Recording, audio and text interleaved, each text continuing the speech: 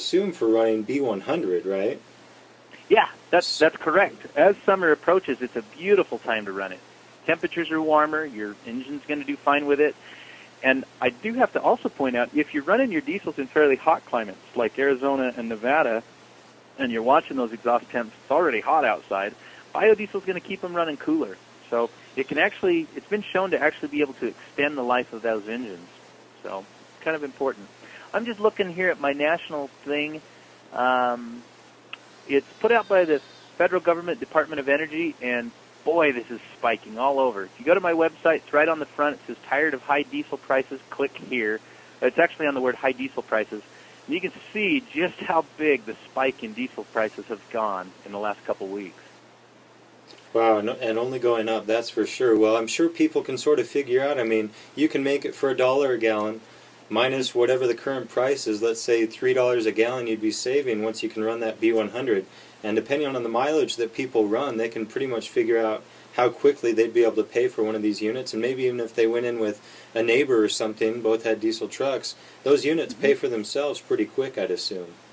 They do. Actually, along that lines, if you get to the website, there's actually some ROI or return on investment calculators that you can pull up, and regardless of the equipment you choose to use, mine or anyone else's, you can feed it what your costs are.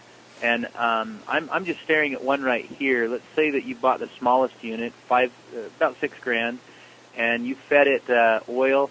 You'd only have to make about 2,600 gallons to reach payback. That's not that much if you consider how much you drive, and especially if you drive a lot. Let's take your average diesel truck. What's it get about? We'll call it 18 miles to the gallon. Sounds good, yeah. Sound about right. So 2596 divided by 18. That's 144 fill-ups. Well, it's 100. Well, let's see. It's not much.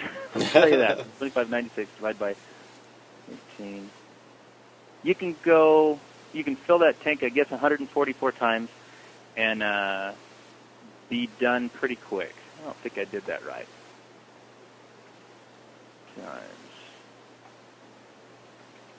Well, anyway, it's pretty quick. You can pay one of those off pretty fast. You yourself, I was really impressed at the setup you had with a partner of yours. He actually has a fleet of vehicles that you guys. How many gallons did you guys brew just last year alone?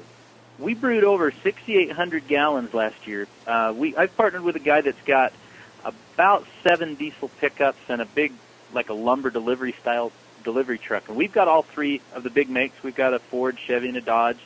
We're running biodiesel in all of them.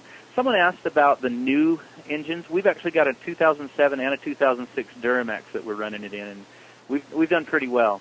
I do have to kind of tell you there are some downsides to running biodiesel. I've mentioned them. First of all, one of them is that you're going to get decreased fuel mileage because there's less energy in there. Of course, if you're paying $1 a gallon, who cares? But it's not going to drop a whole lot. The other thing is you're going to need to learn how to change your fuel filter fairly quickly, because biodiesel acts as a really super-powered fuel system cleaner, and it'll clean all the gunk out that you've had diesel in there. You'll plug a few fuel filters, and we've got pretty good at changing those, but once you get through all the gunk that was in there from diesel, you'll be on your way. Okay, great. So it's going to clean all the junk out of your fuel system as well. It's probably the first couple of tanks is going to do some hyper-cleaning, so to speak, throughout that fuel system, right? That's correct. Clean that junk out of the fuel system. Well, yeah, great. I think we've touched on a lot of the common questions that people have about biodiesel. Hopefully, we've been able to confirm or get them over some of their common fears that you hear about. What's on the horizon with Utah Biodiesel Supply? What can we look forward to? Well, first of all, you're going to see us continue to grow our product base. You're going to see us move into a few more biodiesel products. We're going to move more into tutorials as we partner again. You've heard of the things we're doing with Parley's Diesel Performance.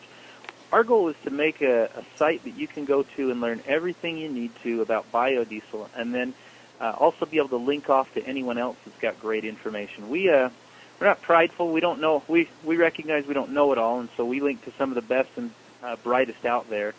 You'll see us continue to grow in all sorts of different areas. If it's related to biodiesel in any way, shape, or form, you'll probably see us getting into it. just a side note, too, if you're interested in seeing what people's homebrew places or plants look like, we run another website through our site called Biodiesel Pictures. If you go to biodieselpictures.com, you can see all people's setups from all over the world that are coming in and posting their pictures of this stuff. Everything from their collection gear to the stuff they make it with, what their biodiesel looks like, and also what their rigs look like that they're running it in, so they can brag about how good they're doing. So. Well, great. So, more. Any other sites? We have UtahBiodieselSupply.com. What was the URL to the other site you just mentioned? There's another website for those that are real interested in just learning about biodiesel in general. There's a website called BiodieselTutorial.com. It's an open source website. It was written by a bunch of people that their only goal was just to pass information on to others.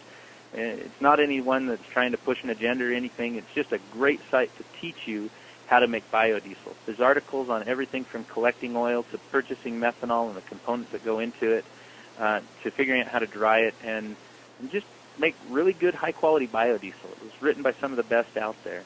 So I highly recommend that one. Also, if you're into forums, there's some great forums on the Internet for biodiesel, just like trucks and diesels. On my website on the left-hand side, under my biodiesel fun section, I have a link that says forums. If you click on it, it'll tell you about some of the most popular ones out there. The one that's the biggest in the world is one called Infopop Biodiesel. It's by far the largest out there, oldest, and the best.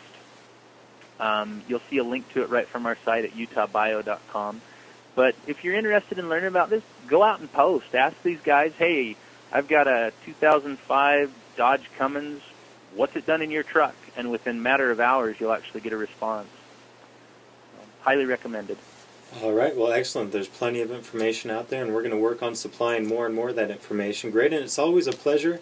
We look forward to working with you more and more, trying to get more of those tutorial videos out, and we look forward to talking to you next time. Well, thank you for having me. Have a great night, and I wish all your customers and those listening a happy experience with biodiesel. We hope you like it. All right, well, excellent. We appreciate it.